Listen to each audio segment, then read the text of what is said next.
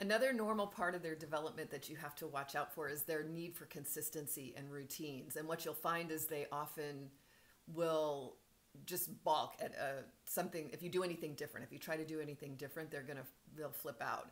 And so when you need to make a change to their routine, understanding and remembering how sensitive they are to having a great structure in their little world and how safe that makes them.